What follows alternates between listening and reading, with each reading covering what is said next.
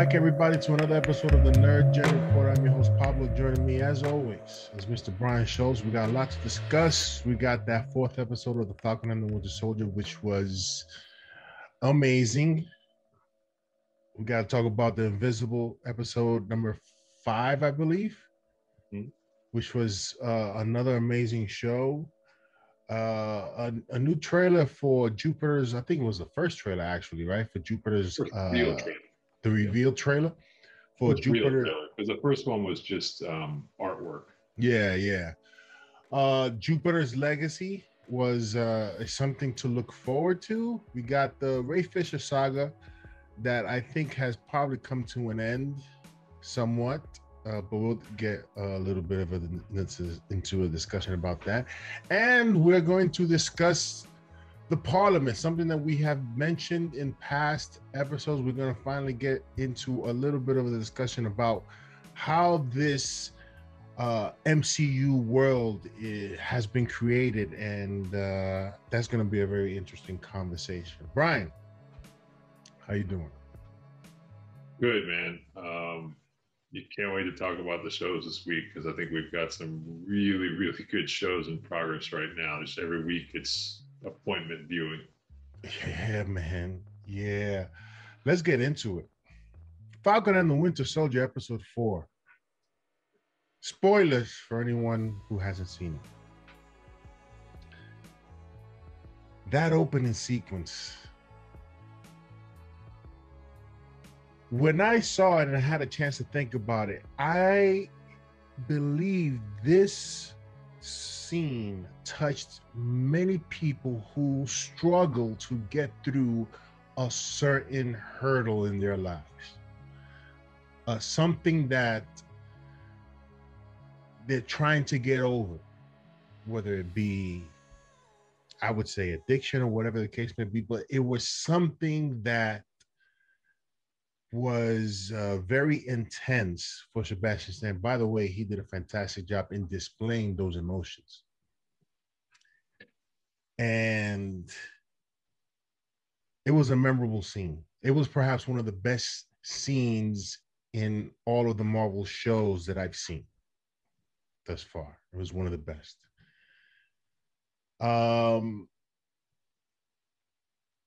The rest of the episode with Dora Milaje, we didn't get a chance to get into that conversation as to who sent them, but obviously they were sent to go deal with Zemo because they have their ear to the ground. They know everything was going on in the world, I guess, right?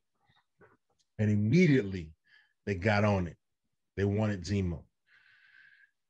And Zemo, again, another fantastic showing on his part.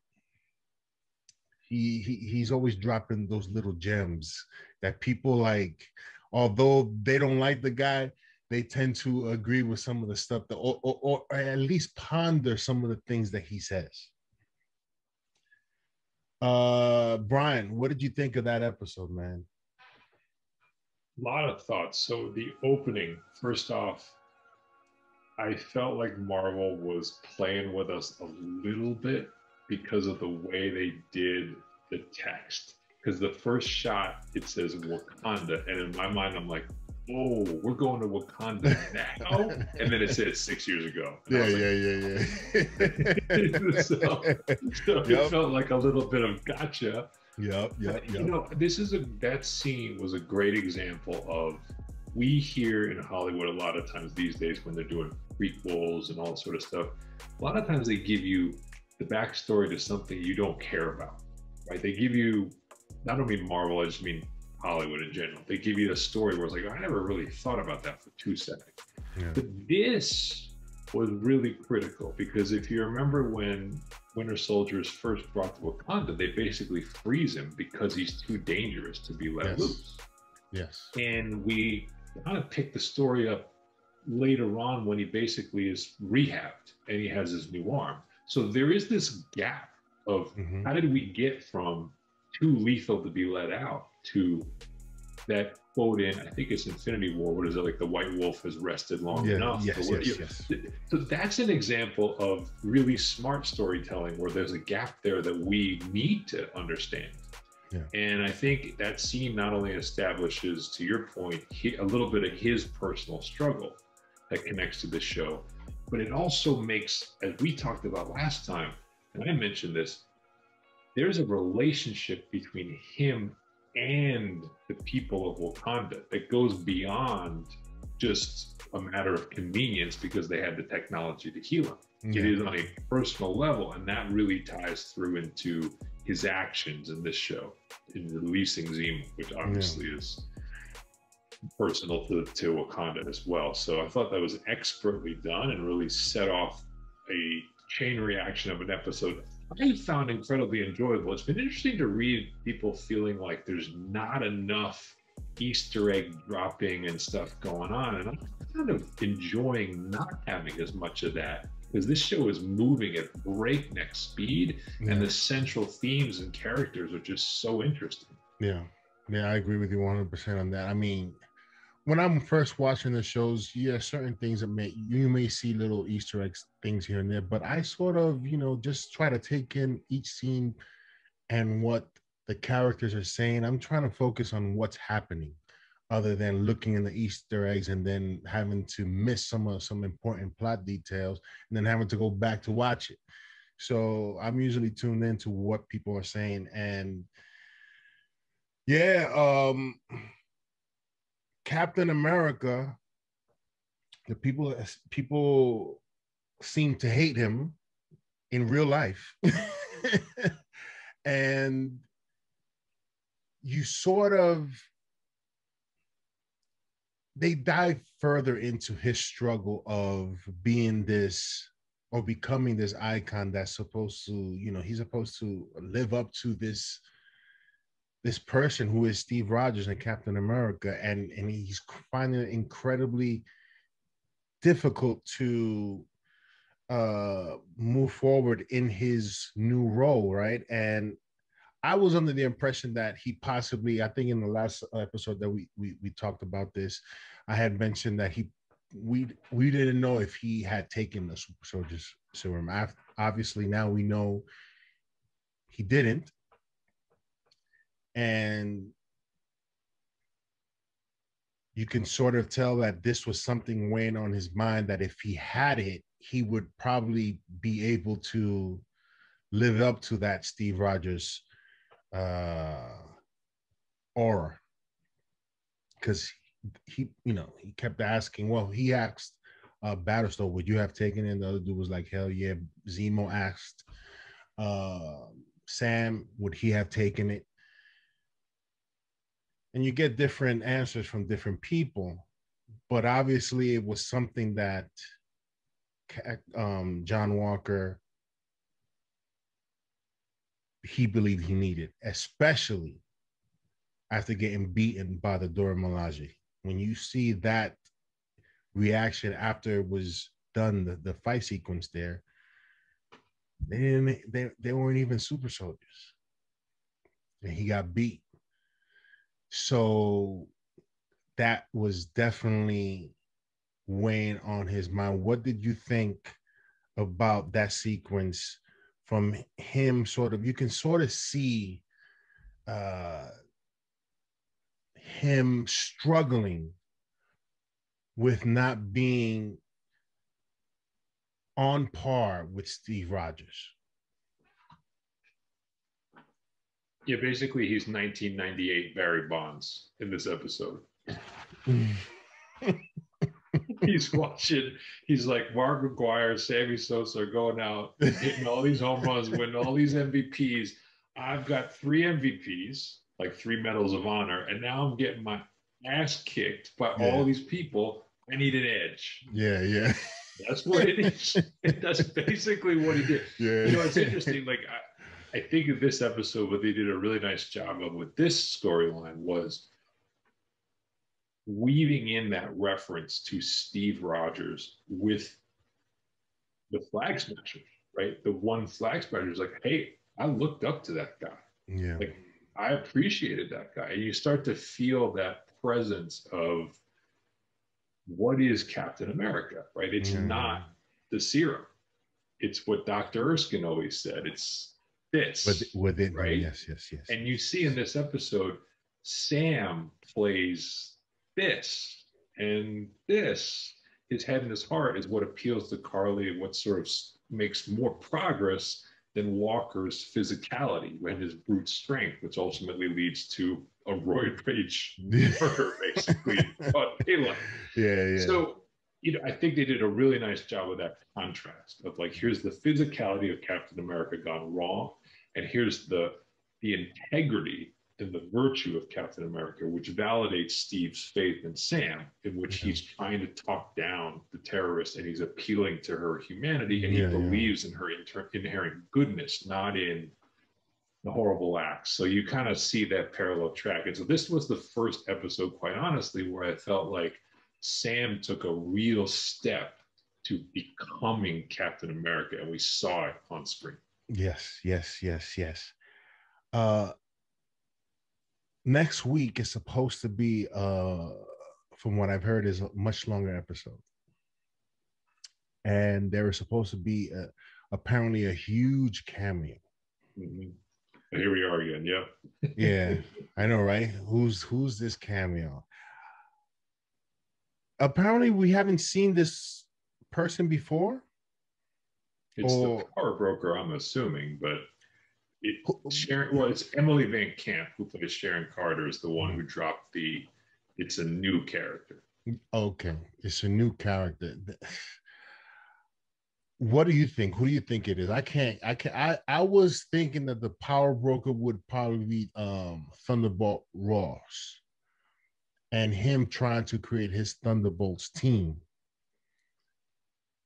It doesn't seem, based on what you just said it doesn't seem to be the case. It's like who would it be? So this goes back to my prior discussion about Easter eggs. So I feel like the WandaVision, we had so much fun in the week to week buildup because of the hype that was coming in about, oh, are we going to see Mephisto? Are we going to see Magneto? Are we going to see whoever? And I think stepping back from that show after it completed, I think it was ultimately fun, but took a little bit away from the Oh show. yeah, We felt let down in a yeah, way yeah, yeah, by a very good show because it didn't deliver this huge new character yeah, like yeah, a Reed Richards or whoever. yeah. So I kind of like this show has gone the opposite direction. They've taken great pains to drop no hints about the power broker other than the name. So quite honestly, I don't have a clue what we're in for. And I Yeah. kind of like it better that way because I almost feel like now whatever we get is going to be a positive surprise. There really is nothing, no expectation that's been created. So I don't have a good feel based on the mythology as to who this person is going to be, unless Yeah. there is a power broker in the comics, but it almost doesn't feel like a character for these times. So I'm really kind of at a loss. I almost feel like it's got to be somebody that ties into the broader universe somehow in a more meaningful way. But I'm not sure who that could be. It's interesting. The Falcon and the Winter Soldier has been shot for some time now. They were working on this for a while, and you would almost think that you would think that they would be like, oh, let's get people off of this Easter egg sort of situation with WandaVision. People were let down for some reason. We don't want people to go that route. We want people to focus on the show. And it almost feels somewhat deliberate in them having to focus on the story rather than all these Easter eggs and who this person is. It's weird, but kudos to them for not revealing so much that we can really theorize who this person is, because if this is a brand new person, then there's no one we can really guess other than trying to find things to hold on to and sort of make these guesses that probably aren't going to come to pass. And there's no actor or actress on the cast sheet that's unaccounted for at this point either, right? No known person that we're like, hey, that person hasn't shown up, so it must be that person. We're kind of in the dark. Like I said, like in the comics, it was a guy named Curtis Jackson, which it just kind of was like a 50 Cent's Caucasian name. businessman, right? No relation to 50 Cent. And then, you know, like if he ultimately was, I think he was ultimately taken out by the Punisher at some point. That was sort of the end of his arc, but none of that seems to fit with where we're going here, to be quite honest. So I expect it will be someone else that ties into the multiverse in some way that's being installed into this role. That's my best guess. But Yeah. You know what I found annoying is the head tilts, man. The head tilts was just getting a little bit too like, you know, they were constantly doing like, come on, man, let's do something else. But listen, the show is fantastic. It's getting better and better each week, and next week is it seems like it's promising to be like a really fantastic show and a long show. So, do you where are you on Carly Morgenthau at this point in the sense of, so one is I thought this was another standout episode for her. I thought at the funeral scene, kind of the inspiration, and then even the dialogue with Sam, I thought was pretty genuine. yeah. I find myself hoping that she survives this show. Yeah, it's for me is pretty it's not that difficult to get into her character. I'm just so used to wanting to see the Marvel characters. This is sort of brand new for me, Right. for this character. So it's hard for me to really pay attention to her storyline. But I'm not going to sit here and say that it's a bad storyline or I don't care. It's just that I'm more interested in the grander things that are going to happen in the future with the shows and the characters that they introduce. This one just seems to be similar to what the guy that got arrested at the end of WandaVision, the general, whatever. Oh, right, yeah, like they had a sword. Yeah, exactly. So it's one of those things. But her character and what she's doing, you know, you're paying attention. But on the grand scheme of things, it's like I want to see what else happens outside of Okay. that. Let us know what you thought about this episode. You have any more questions about? You have anything? Well, Zemo's endgame, I think, is the other real storyline. I think we knew he would double cross them, and he kind of did, but he didn't. Like he kind of just set up a crossfire. He didn't really like betray them outright. You know, he kind of just slipped away. So I think the question becomes: we know his motivation has primarily been to eliminate superheroes. He has successfully destroyed all the serum now. Unclear to me what his next sort of gambit is going to be, but he's clearly not done with this show. So I am curious to see like all of this. He's been a step ahead this entire time. So I'm assuming he already knew exactly where he was intending to go when his escape moment came. So that's my other big question. Yeah. Do you think he shows up again after his disappearance? Because in this season, you mean? Yeah, you yeah, think he shows up? Yeah. Well, this series has also really stayed away from the stinger and the cutscene. You know, there hasn't been one yet. Yeah.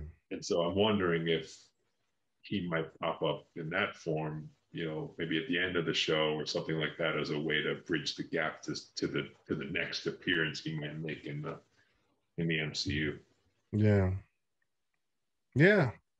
Yeah, that would be interesting to see because he's certainly, I mean, he's part of the Thunderbolts, right? Yep. So whenever they get to introduce that, I'm sure he's going to be a part of it. Let us know what you think in the comment section about this episode. Number 4. It was fantastic in our opinion. Let's move on to a show that I can't wait for every Friday because it keeps getting better and better. Is the Invincible. Invincible. That's the name of the show. Invincible. Episode 5. The twists and turns that happen in this show is just amazing to me. Mahershala Ali never does a bad performance. Uh, his character's name was what? I forgot what his character's name was in this episode. Spoiler for anyone who hasn't watched it. You guys got to Yeah, watch there's a lot of Invisible. characters. By the way, that's one of the things with this show. There's an enormous amount of names and characters. Yeah, I don't know. Is it Flock? I can't remember what it's like. yeah. Yeah, He's the like dude that like, turns into like concrete or something like that. Yeah, yeah. So at the end of this, there is a battle that is carnage all over, blood all over the place, and the twist that happens at the end of it, you're like, oh snap! It's just really, really well done. I'm still looking forward to seeing that moment because, as you know, what they did with Mark Grayson's blood at the end. Yeah, right. So they're trying to figure it out. Yeah. Yes, yeah. They're trying to figure it out. They're trying to figure it out. I'm not going to say too much more about that, but they're trying to figure it out. And Omni-Man, that scene where he's just hovering and watching, you think he's just... What do you think he's doing? Because I'm trying to figure him out. So this show really is using, I believe, the tool we call it is dramatic irony. So we are being made aware at every step of the way what the twists are. Meanwhile, the characters in the show are not. Yeah. So they're in the dark. So we're kind of in the no, don't trust that guy. No, don't go in there. Like, we know that stuff. Yeah. So the best we can tell, Omni-Man is prepping Earth for invasion, but a very specific kind of invasion, right? Because at the end of episode 2, they deliberately show him going to the other world after they go through that series of battles with that sort of lizard-like, or I don't know what to call them, green alien race. And he destroys the entire planet. And he says, Earth is not yours to conquer, which is definitely worded in such a way that it means like it's mine to take over. Yeah.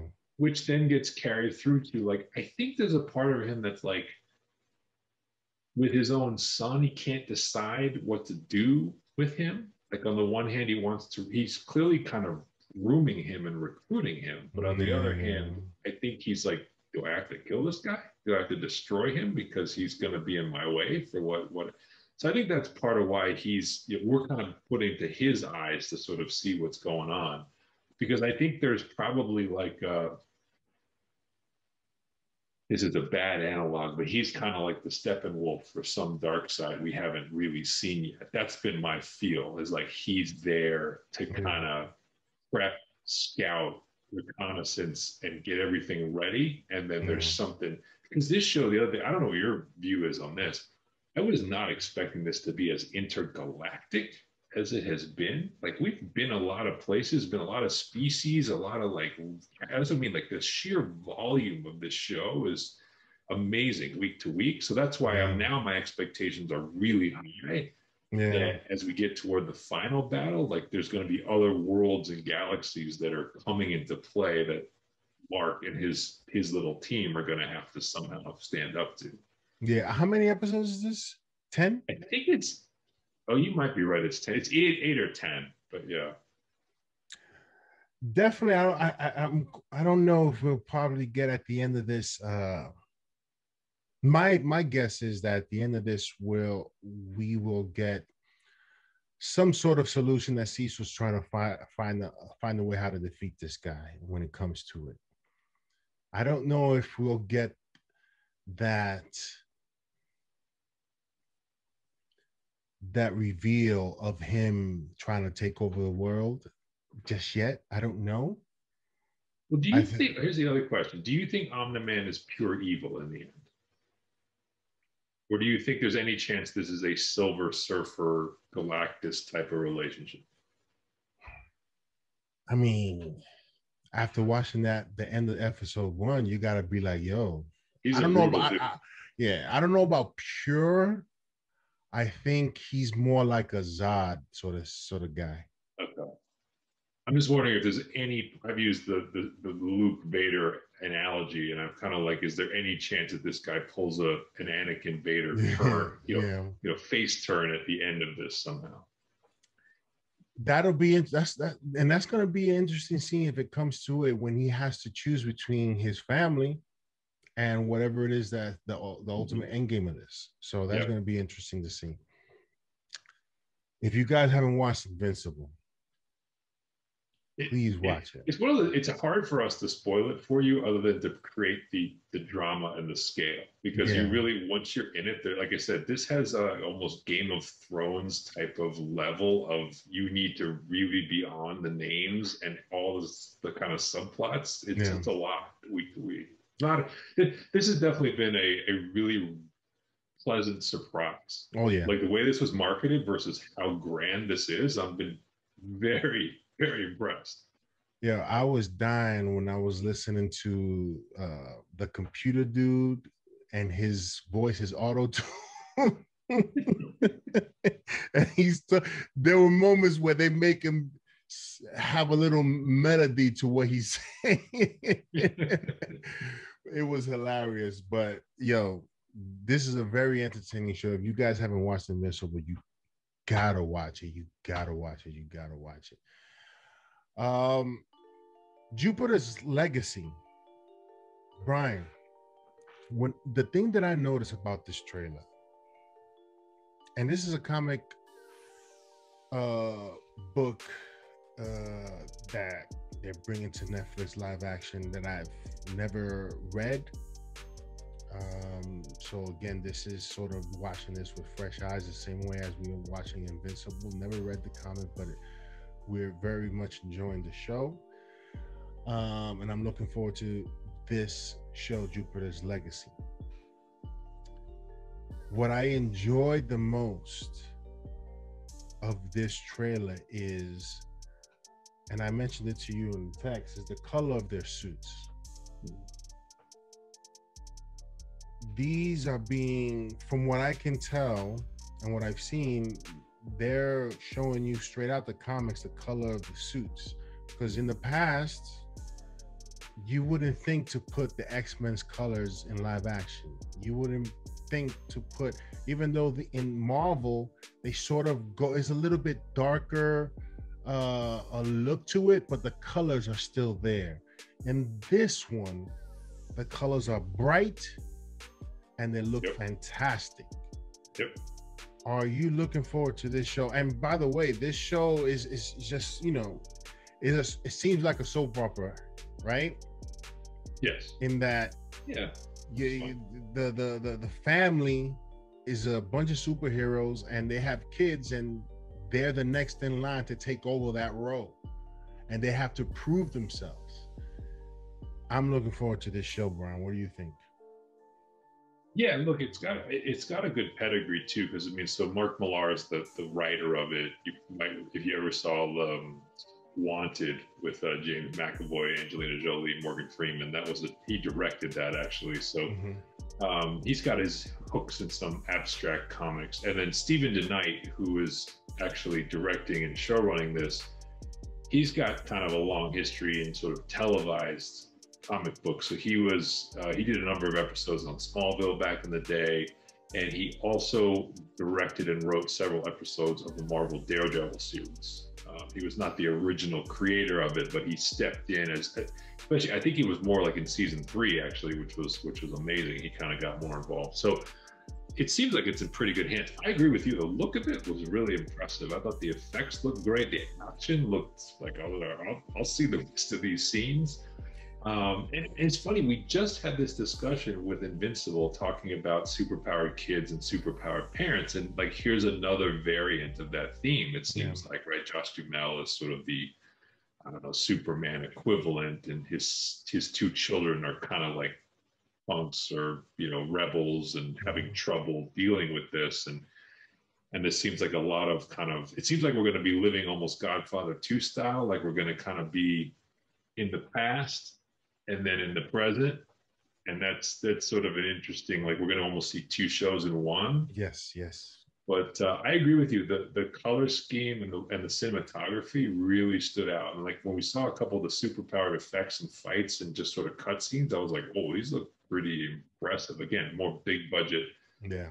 theater than television. So yeah, consider me curious. I mean, so far we've been hitting home runs with, you know, whether it's The Boys or Umbrella Academy. I mean, we basically hit home runs with all these types of shows right now. So I mean, hopefully this one is kind of in that vein.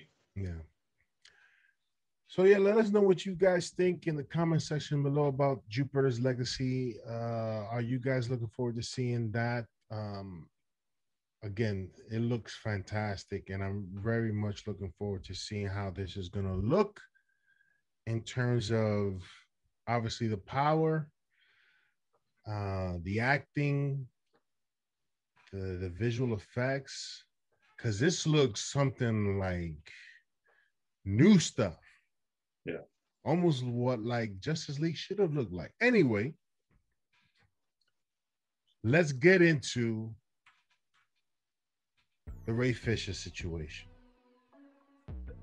And I'll read, I mean, I read the article that you sent me, Brian, and it was a pretty good article, and it led us into what was sort of happening with him, the individuals that were being accused by Ray Fisher of doing him dirty.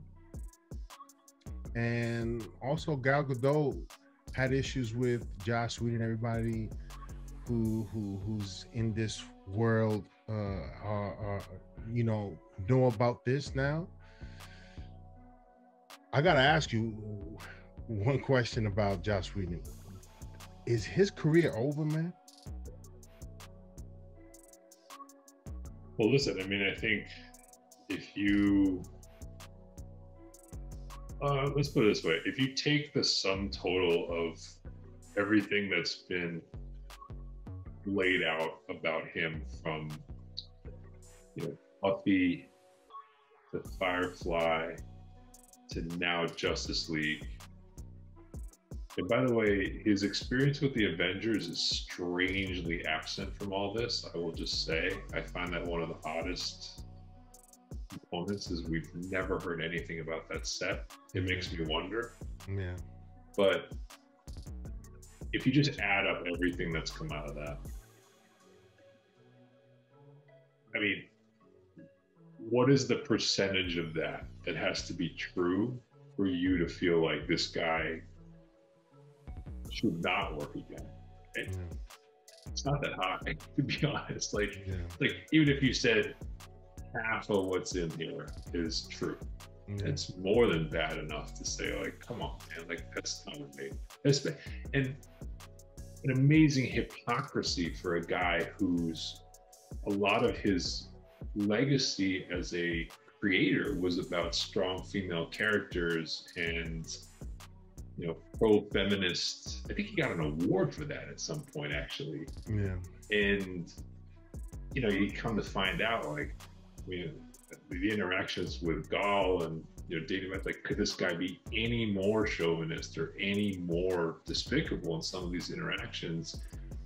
That's even before you get to his stuff with Ray Fisher personally. Like, this article almost felt like it became less about Ray Fisher's own crusade and more about sort of what was going on just in general on the set. And I think the Gal Gadot exchange became the more higher profile sort of WTF that was going on here. But, you know, look, I mean, to get back to your main question, I think he's definitely out of the game for a while. I never say never, just because I feel like, you know, the cynic in me says there's a lot of less than stellar characters in Hollywood who have done a lot of less than stellar things who don't necessarily seem to go away permanently. Yeah.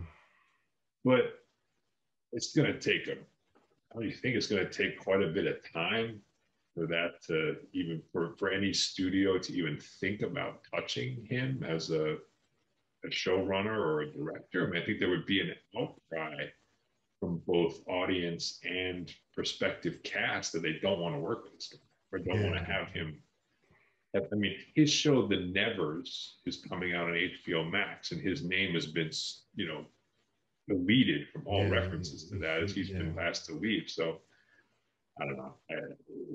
Let's put it this way: I finished reading the article and I've read all the stuff about him, and I just was like, okay, even if 10% of this is true, it's awful. yeah, yeah. Um, if you've watched this show, even prior to Brian joining us on this show, we were talking about the Ray Fisher situation for quite some time. And initially, we were like, "Yo, Ray, what are you doing? What do you think you're gonna get from this? What do you want from this?" And we went in on him. But after reading this, it seems to me that all he wants is an acknowledgement that this environment wasn't right. There was something wrong with how they did this movie with respect to how they treated people, especially how they treated him. Because, and we've said in previous shows, there was no reason to cut his scenes out of his out of Justice League other than you having an issue with him. Um, so that's what I think. With Ray Fisher wanted an apology, and I think them removing Joss Whedon from future projects, finally releasing a Snyder cut wasn't enough. I think Ray is looking for an apology so that it could be admitted that this was a messed up environment that they were working under. I don't think he's gonna get it, but I understand where he's coming from. I think he's shedding light to what possibly goes on a regular basis, possibly, and for them to apologize to him openly would be to admit that there's a culture in this in Hollywood that is unacceptable. But this has been the norm for, because we we're not insiders. We don't know what goes on behind the scenes for the most part. We just watch the movie and think it's great or isn't. We generally don't care what's going on, right? Unless somebody speaks out, or unless something egregious is happening. Um, what were your thoughts after reading that Ray Fisher article? Yeah, I think it made, I think to your point, it made a little bit more clear what closure for him would look like. It's Yeah, not just because he references, I think it was John Berg called him and apologized to him, and I guess must have apologized to him in a way that he found satisfactory because he says, I'm not beyond forgiveness. yeah, And so he almost kind of crossed him off the list. But I think his version of the apology looks more like a public statement of guilt from the studio, not just about the set of Justice League, but the motivations for what happened, right? The racial motivations for the removal of his character, which he's very clear in saying. yeah, He has that quote in there where he's like, his belief is, Zack Snyder and Chris Terrio, the writers, set up Cyborg as the heart and soul of this movie, which we have heard. They've said that publicly. And he's like, the studio did not want him as the central heartbeat because of the color of his skin. That is his view of what happened. And so I think an apology is not a generic apology for Ray feeling slighted. I think it's a specific apology is what he wants. An apology for a racially insensitive culture that led to a racially motivated decision at the center of Justice League. And this is one thing where the Snyder cut has only added fuel to this Mhm. fire because, as you and I remarked, we don't often get to see two versions of the same film side by side. That is the most damning evidence out there, is when you see his part restored versus what it became in the theatrical version. How do you not have questions? Yeah. At the very least, how do you not sit there and say, okay, what are the list of reasons why this original version gets butchered into what the theatrical, like, you you can't not at least wonder. Yeah. You And right, I just like I if don't care where you stand on the generic issue. I just, you watch the two films and you're like, there is something else underneath this decision. I would like to see whoever was involved with taking out whoever made that decision of taking out that scene. I would want to hear their explanation as to why they thought that scene didn't work. That would be you can't explain it to me that makes sense. No. I hear you. I hear you. Now it doesn't, you know, there's no perfect solution either. It's like, okay, so let's say he got that, then what? Like, this is still, you know what I mean? Then what? Like, he gets his closure. Okay, I appreciate that.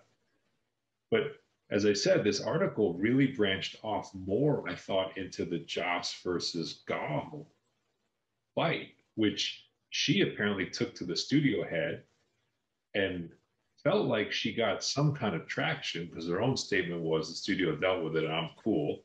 Yeah. And I have to ask the other question, which is, do you think this had anything to do with what happened with Wonder Woman 84 in terms of them getting special treatment, getting special paydays for that film? Do you think that was her and Patty cashing in a little bit as like, listen, I got I got raked in the Justice League reshoot. You know, you guys owe me whatever we want. Because the article definitely portrays her and Jenkins as a tandem, a team in this fight. Mm-hmm. I wonder if they use that as leverage to say, look, it's going to be 12 million, it's going to be 15 million, whatever the price is going to be, we're going to name it and you're going to pay it and you're going to set up our movie the way we want. Because they got treated differently than everyone else in the I shift to see. HBO Max. I can see the racial aspect in that sense. How Gal was treated when she had a problem with something, whereas when Ray had a problem with something, they completely like just took out his parts. Right? I can see that part of it. Um, yeah, I mean, I can see that as well as them wanting to screw him over because of because he was being difficult. Let's say that. Let's call it that. He was being difficult. He wasn't comfortable with doing certain things. At the end of the day, he did them, but he didn't. I probably he didn't do it. There was a lot of tension there, and I guess to screw him over, they because there's no way you cut those scenes out and justify that to anyone other than you just didn't like the guy and you guys didn't take him seriously. You wanted to mess with him and you took his scene out. Whether it was racially, that's the part I struggle with. But if you put it that way with the gal was taken care of, even though her scenes and some of those weren't that great, but with Ray, they took him out. That's where you can probably splash some racism in there or some racial motivation, and it kind of makes sense. I get that, but yeah, I hope. I could listen. I think Ray is a great actor. He's a good actor. He's a good actor. He did a fantastic job as Cyborg. I want to see him in other stuff. I was almost casting him as, if they ever do The Last Dragon again, put him as Bruce Leroy. You know, but I want to see him act. I hope this doesn't deter. I mean, he says, listen, he hasn't been in the game long enough for him to, you know, if they don't want to hire him, and he's cool with it. He hasn't had a long career in it. It's like he doesn't depend on it or whatever the case may be. But I would like to see him in more things because I think he's a good actor, and I'd like to see him in other stuff. What do you think? Yeah, look, I mean, I think there's no way the Snyder cut is not a meaningful positive for his career prospects when you see it. Yeah, It rehabilitates whatever you thought of him coming out of the theatrical cut of Justice League. So there's no doubt about that. He's the character who gained the most by virtue of those two films appearing side by side. And yeah, I think you hope he goes on to have something else. In a weird way, I hope it's not more Cyborg. I hope it's not, if HBO Max goes the route of resurrecting the Snyderverse and having Zack carry forward his vision, there's a part of me that almost feels like I think Ray would just do better with a fresh start somewhere else. Oh, yeah. I don't think he's typecast as Cyborg, but I think if he did it for another 5 years and then kept having to deal with the questions tying back to this situation, I almost feel like he does run the risk of being that forever. Yeah. Whereas I think if he can break free now and find some more meaningful roles because of the work that we've now seen, I almost think that might be better for his long-term longevity. But he's already said that because of he feels a debt of obligation to Zack Snyder for discovering him and casting him, that if he ever calls him, he'll pick up the phone. Now, I guess the other subplot would be if Zack goes to Netflix, I could definitely see a situation where Ray Fisher shows up in a Zack Snyder production over there. That actually might be the most likely outcome if Snyder winds up over there. Yeah.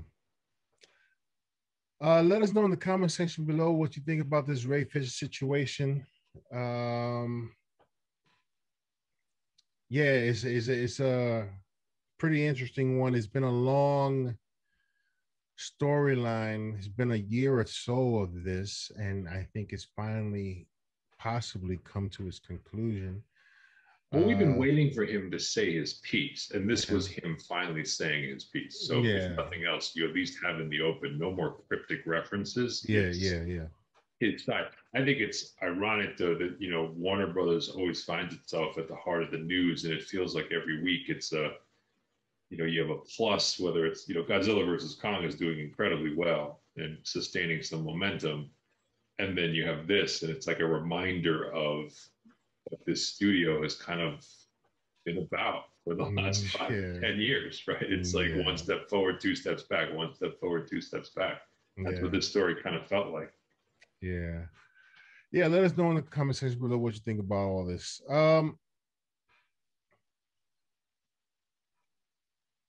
Netflix. And I have to say, Brian, that before you came on to the show, I don't know, you probably heard one of the shows where the word streaming wars came up. And I have to give credit where credit is due. Tracy Spivey and Against Entertainment said a long time ago that this was going to start. And this was probably like 3 years ago. Called it the streaming wars. And it's been elevated to a point where money is being thrown at situations just so that they can have this IP, whatever IP it may be. People are throwing money at it so they can have it, so that people can subscribe and pay the money and hopefully keep them. Netflix has paid $400 million at least for the next 2 films of Knives Out. Rian Johnson and Daniel Craig each got $100 million. What precedence does this set for the rest of the industry? Are other actors gonna point to, hey, this guy got this What are you guys going to pay me for this? Are we getting to that point where directors and actors are going to be asking for extraordinary amount of money to produce content for these studios? It's getting crazy. $100 million. That's ridiculous. What are your thoughts on this, Brian? It's not going to stop. Netflix also did a deal, I don't know if you saw, with Sony, where they're going to get exclusive rights to, among other things, Spider-Man. 2022, the whole slate. Not Spider-Man in terms of the theatrical production, but once it leaves theaters and comes to streaming, it has to go to Netflix. Yeah. They paid simply for that exclusivity. And then it will also include Venom, Morbius, basically the comic book library of some. Yeah, look, it's an arms race. And the reality is, you know, a company like Netflix right now, on the one hand, has a lot of cash coming in because of, you know, certainly with the pandemic, subscriber growth was ahead of whatever they probably thought it was going to be for the last 12 plus months. And they've raised prices steadily a little bit over the last couple of years. You know, on the flip side, not to go too financial on people, but interest rates are incredibly low. So the ability to go borrow additional funds to bid for things like this is easier than it ever has been. Right? So it's like cash in, you know, via actual cash flow, cash in via low cost debt. Yeah. You have a war chest to go shopping. And you're up against, you know, Disney, knowing that Disney has, at the end of the day, it does have one limiting factor, which is the Disney brand itself precludes Disney from bidding for certain types of assets because of the historically family-friendly nature of the company, right? There is always a subset of the universe to which Disney is going to view themselves as an inappropriate host for them. But they have Hulu, don't they? They do. So they've branched this out, right? They've branched this out, and obviously R-rated Marvel. They're figuring out ways to do that. But my point is, they're never going to be a blanket R-rated platform. That's not how they're built. Mm-hmm. So I think there's windows here where Netflix feels like, okay, we can maneuver around that. And what we want to box out is we want to box out HBO Max. We want to box out Peacock. We want to box out Paramount Plus. Like, right, that's where we want to basically make ourselves, we're either 1 or 1A. And I think you're seeing it on a lesser scale with actually the launch of Peacock. So that's an interesting one because a lot of Universal Studio stuff right now is spread through other services. So like HBO Max, I think, has the Fast and Furious franchise right now, if you were to go on there. But that's a Universal movie. And so Peacock is, as NBC Universal, is now thinking about, do we take back all that IP to make our own service more valuable to subscribers, which is, well, duh, of course they're going to. So you're seeing this reshuffling of the deck, and it's leading to a pecking order, I think, of these assets, right? And so right now, you'd probably safely say that Disney and Netflix will be on top. I think Amazon is maybe a little bit of an X factor just because of Amazon's the parent company's size. And some of their big bets we have yet to see, right? So Without Remorse is coming at the end of this month, the Michael B. Jordan, Tom Clancy book. The Lord of the Rings universe is supposed to launch right in the next year. That's going to be a huge play for them. Yeah. So they're probably the third in terms of having the deep pockets to bid for whatever they want, where we haven't seen them be as active yet. They've been more focused on original content as opposed to bringing in outside content, but it kind of feels like they ultimately will be on the top 3 if they want to be, just because of the size. And then you have the second tier of, can we make ourselves attractive enough to be ultimately, I think, acquired, right? So that's the HBO Max, the Paramount, the Peacock, Discovery Plus, like all those types of places. Their end game is to really just make themselves as attractive as possible and cash out. I think that would be my general guess. And it's just a matter of when. Yeah, yeah. So short answer is it seems crazy. But let me turn this around on you for a second. So Ryan Johnson had $100 million for Knives Out. Ryan Johnson makes you money historically. Like if you look at the track record, whether it's small budget or big, right? So small budget, Looper, Knives Out, big hits. Yeah, yeah. You can kill Last Jedi all you want. It still did 620 US and almost 1.5 global. Yeah, so he didn't bring shame to the studio from a financial standpoint. Yeah. So you hand him $100 million for 2 movies. So it's $50 million a movie. If the movies just matched what they did last time, you're probably happy with that, I think, if you're Netflix. I don't know.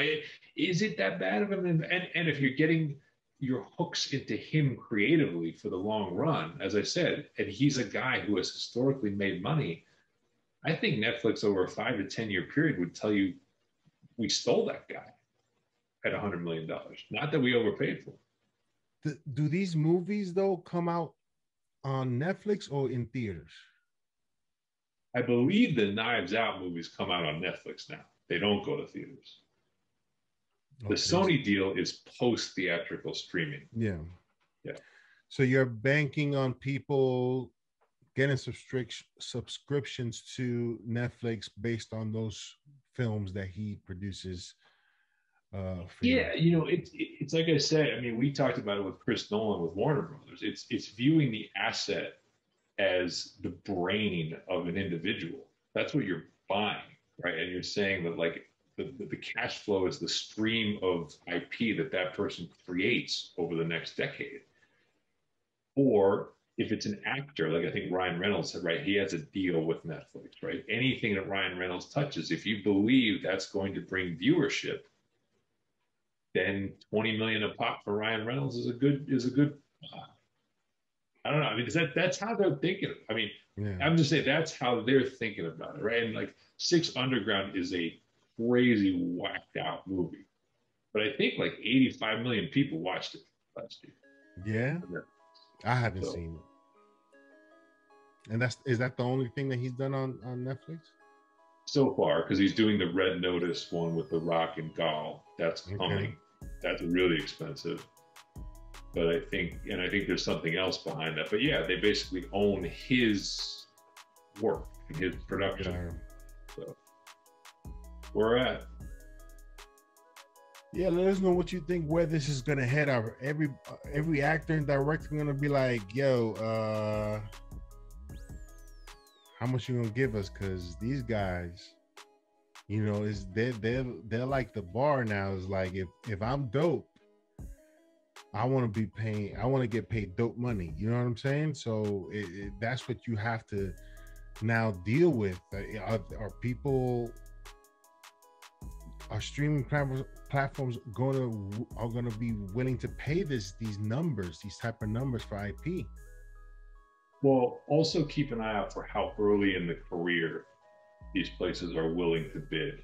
So I think the historical path is really different. Like these days, the path, like look at Chloe Zhao, right? It's like now the path has changed from you make a few indie films and then you look to make the jump to a Marvel, a Star Wars, or like actually better example, Emerald Fennell, who like promising young woman gets nominated for Golden Globe and Oscar. She's in the mix. That's like really the first thing she's ever done of sort of critical note.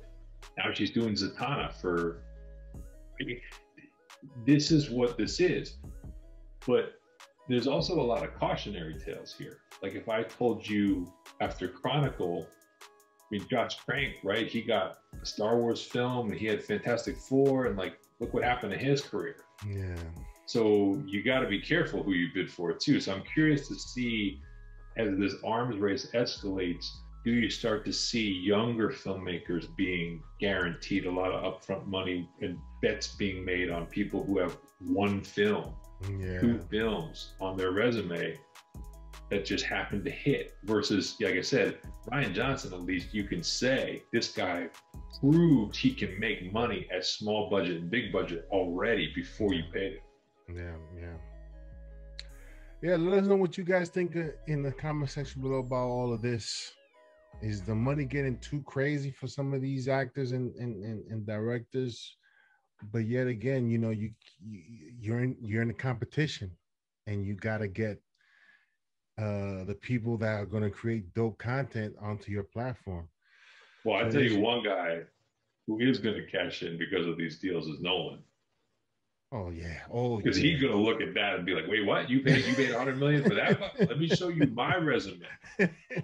Definitely, that's within the next few months we'll probably hear something because he's out of Warner Brothers. That's the word. So let's see what happens. Maybe Warner Brothers be like, "Hey, we'll give you 120. You stay. You It's never not know. 120. If it's 100 for those guys, he's like, yeah, you'd be 150, looking for like 500 million. Like it's going to be some insane number. I'm telling you, it's Yeah, going to a be 10. insane. Yeah, yeah. They're gonna lock him in forever. Yeah. And now, ladies and gentlemen, for our final topic, something that we've been talking about for quite some time, the inner workings of the MCU, how this all gets done, how this all gets created. The Parliament was first mentioned, and I first took notice. Did you send me an article about this? Or did I just discover it and send it to you? I think you sent it to me. Okay. I mean, the writer of the one this year? Yeah, I think you sent that one to me. So, Derek Kolstad, he's one of the writers for the Falcon and the Winter Soldier, made mention of a group who are the people who have created this MCU universe, and they're called the Parliament. You know, for all this time that we've been doing the show, we've been wondering, you know, how is Kevin, you know, Kevin is the man. Kevin is the man. Let's put it out there. Kevin is the man, but he can't do it alone. There's no way that he's reading all these scripts and putting all these connections between films and now Disney Plus series into this world. He needs some assistance, right? I would call it the mastermind group. I don't know if you ever read that book. I forget that book. You know what book I'm talking about? No. The mastermind group. If you guys look it up, there was this dude that wrote a book on how to be a millionaire. I forget what it was called.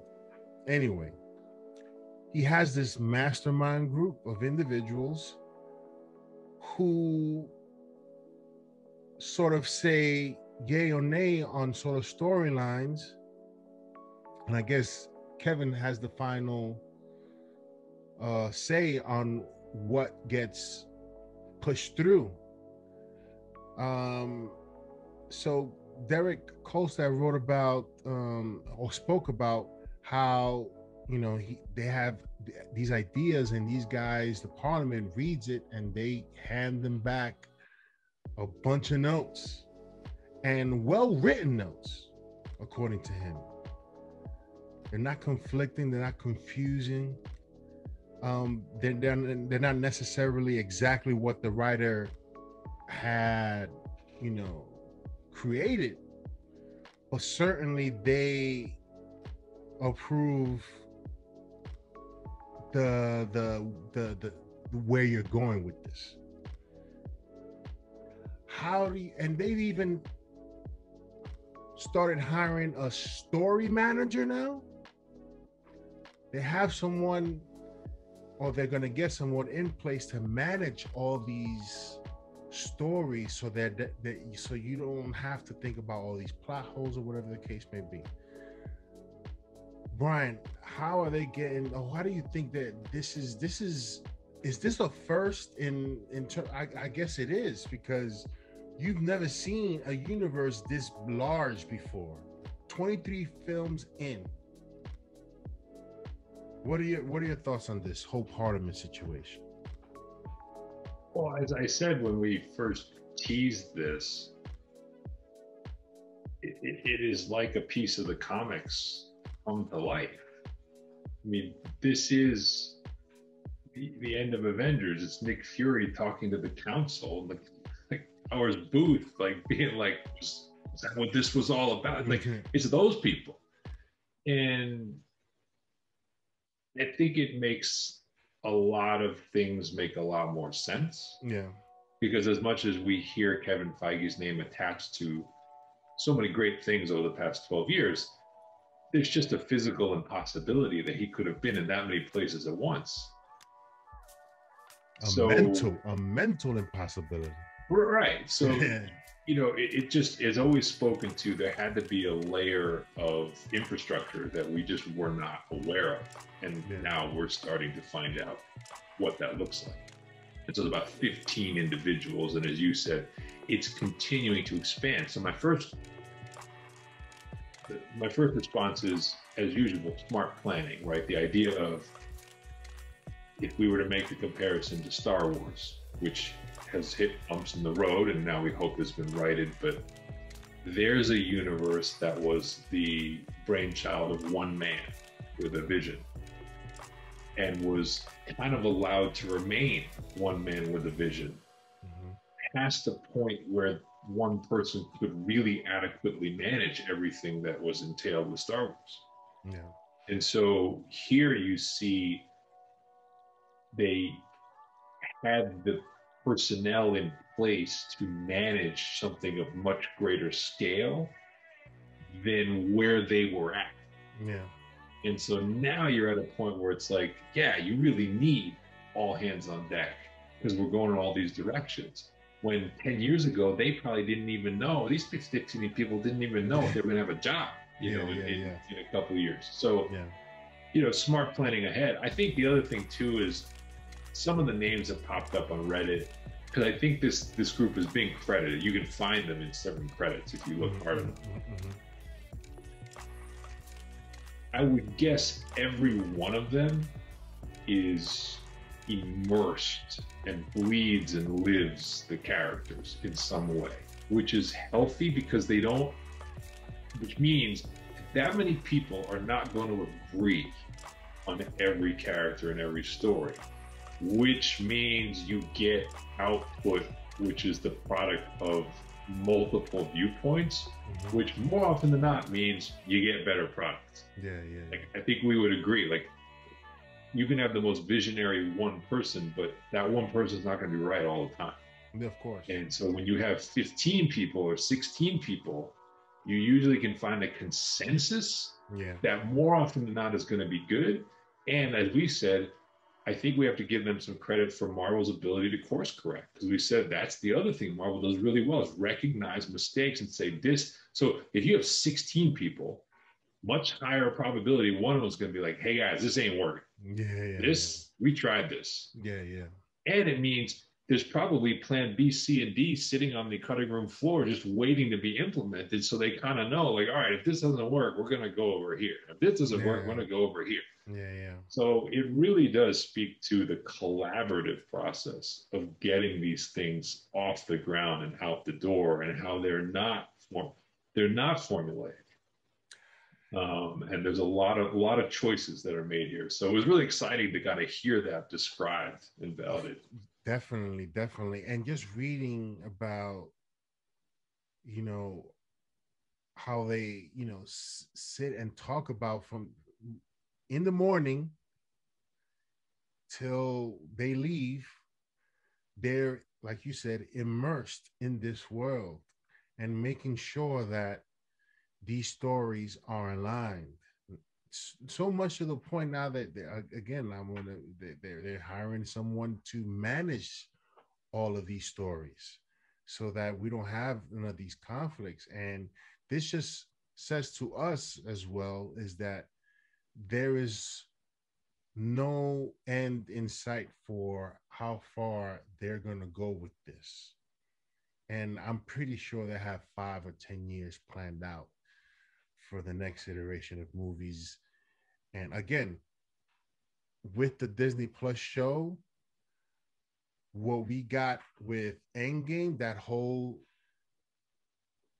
number of films that we got until we reach that moment in time is going to be shortened because we have Disney Plus.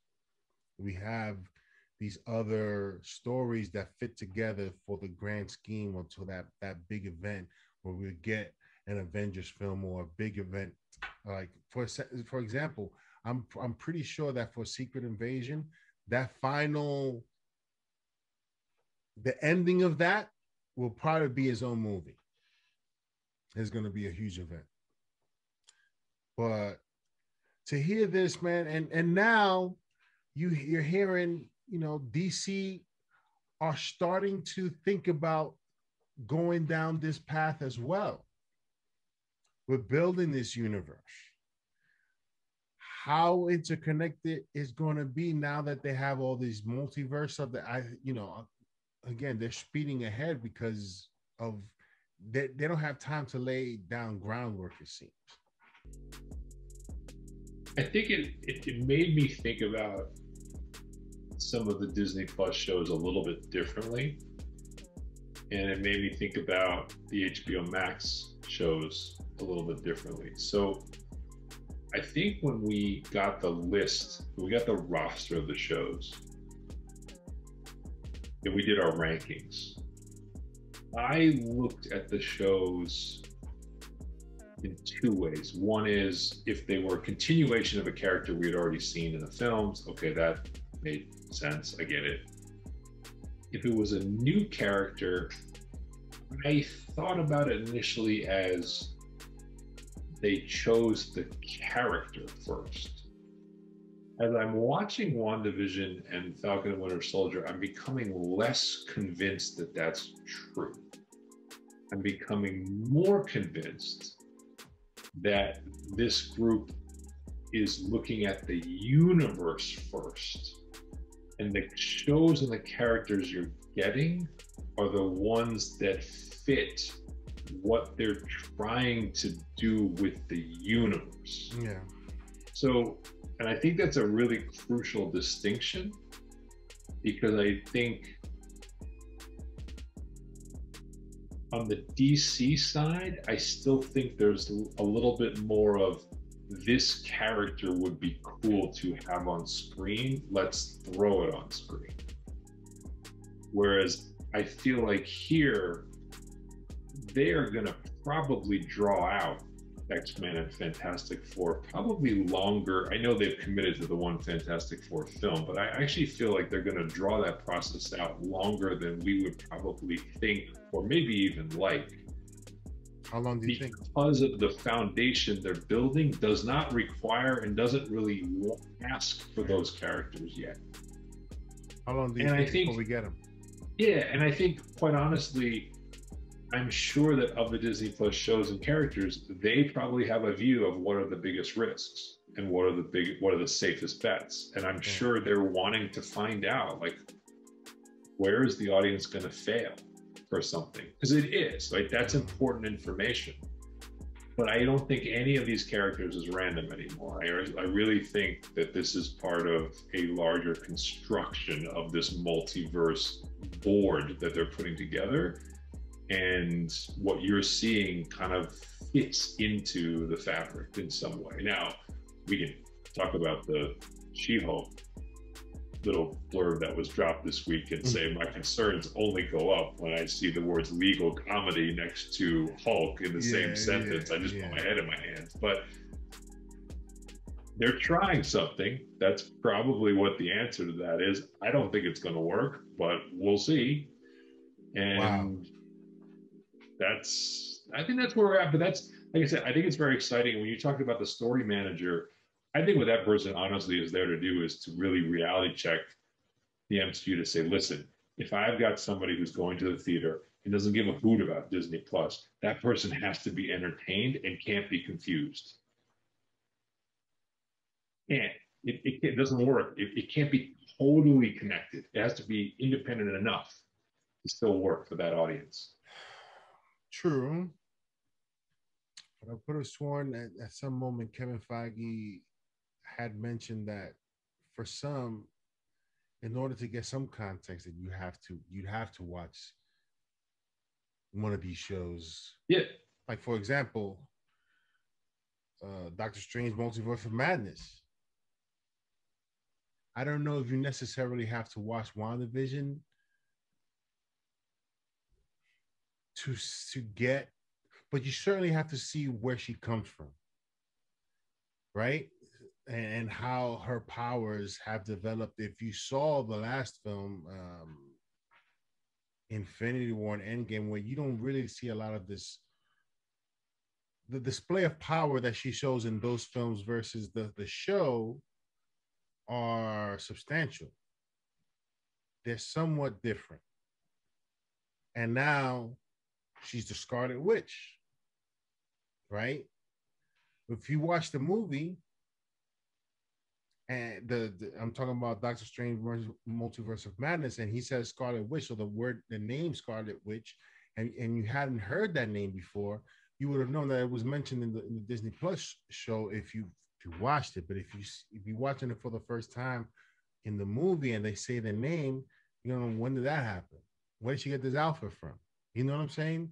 There's certain things that are going to connect to each other. Well, right. And so the movie is going to, on the one hand, the studio is going to want the movie to pique your interest about Disney Plus. But my point is, it cannot exclude the person who doesn't subscribe, because if it does, then that person is less likely to come back for the next film. So it has to be standalone enough that you walk out of there and give it an A cinema score, and you feel happy about the $20 you spent, and you're excited about the next Marvel movie on a very surface level. But if you are a subscriber and you are nerds like we are, it has layers and depth that make it so much more rewarding. And I think that's great. If they can pull that off, that's amazing. That's awesome. Yeah. Listen, I've always said, man, that I always wondered before, I think when Marvel first started off with their first set of films, I was hoping for some situation of what they're doing now. And it's amazing to me that they've been able to do it, is create this world where you can just put out movie after movie after movie for however long you're able to do it, and have fans keep coming back, and this vast world of content that puts all that stuff together. It's just remarkable to me that they've been able to do it. And now you're sort of getting a glimpse as to how they're able to do this. Because obviously, you know, as we said, Kevin is the guy, but he has people around him that are able to wrap their heads around certain situation and storylines and put it all together and give us what we're watching right now on Disney Plus and in the future movies that are going to be put out. It's just remarkable, man. And it's, listen, no, people want to argue DC should do whatever, they shouldn't follow Marvel. Sure, you can say that, but imagine if they did. What universe, DCU universe, we would have gotten if they pulled storylines from the comic books and put it on screen.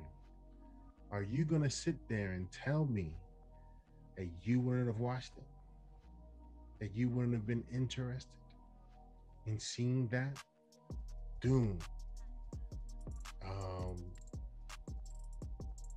Justice League War, World's Finest, all these storylines, the Hyper Clan, all this stuff that's been put out in the comics, you're gonna tell me that you wouldn't have been interested in watching it? Instead, we're talking about the Snyderverse. The Snyderverse to me is not even about DC. It's about Snyder. It's about his vision. I don't care about his vision. I care about DC and the characters that are in there. That's what I care about. You know, that's what I care about, not someone's vision, because it's his. This is all his. There's no parliament in the Snyderverse. There's only Snyder and what he wants. He did what he did. We need to move on from that. Ladies and gentlemen, that's our show for today. You got anything to say about that, Brian? No, I mean, I think with regard to the copycatting stuff, I mean, copycatting something like the Parliament has nothing to do with copycatting what goes up on the screen. To be quite honest, I mean, yeah. I think you'd be well served copycatting that just because it's good process. I mean, it's a good example of how to manage a large universe, which DC is also trying to do with their multiverse approach. Yeah. So that has nothing to do with the tone, the style, the visualization of the character. That can all be different. That can all be different. What we're talking about is having enough voices in the room who are smart about the characters, who love the characters, who are knowledgeable about what appeals to different types of fans before decisions get made. Exactly. That has nothing to do with, you know, they did it so we can't. Like, it doesn't. Like, I'm sorry. Like, as I used that sports analogy before, it's like, you know, team wins 5 titles in a row, you better look at what they do. That's what every other team does. That's what every other good team does. Exactly. Exactly. And then I think from the Marvel perspective, the last comment is just, I don't think we're going to really see and be able to test these theories until Doc Strange 2. Because Black Widow, Shang-Chi, Eternals, and even Spider-Man 3, which obviously is done in conjunction with Sony, those are kind of the last era in the sense of there's no connectivity necessary to Disney Plus. Doc Strange 2 will be the test of like how much did you actually need the show to really love this movie. We'll find out. Yeah, exactly. And one more last word. I just gotta say this notion of WB letting directors do whatever they want, that's just WB wanting money and just not being involved in that process that Marvel has over there. Well, when you do that, and this is where I've used this as a defense of WB in the past, when you do that, it just means that the volatility of your product will be higher. Yeah. It means you will get a Joker. Like, you will get a Dark Knight. Yeah. You will get some epic highs. No question. But you're also going to get the other side of that. Yeah. And it's like, are you ready and okay with having that kind of ping pong ball in your own product? Yeah. Disney and Marvel clearly are not. And I think their challenge is more, they need a few breakout to like A+. They need a few more Black Panthers. They need a few more breakout to sort of epic, memorable films. But right now they've locked down these sort of, B to A, right? Like that's like your floor is B, your high is A. I think with WB, your high might be A+, and your floor is F. Yeah. Like that's the difference right now. Yeah. Because and you said it perfectly, is you're gonna get that high volatility because look, you got Michael Keaton, which was great, and then subsequent films, I guess Batman 2 was okay, and then after that, what do you get? A deterioration of the story, of the character. Superman. I don't know how you can stomach Superman 3 and Superman 4. Right? Then you get a reboot that didn't really go anywhere. And it's you get it's a roll of the dice, and Marvel's not rolling the dice that hard. You know what I'm saying? That's the difference.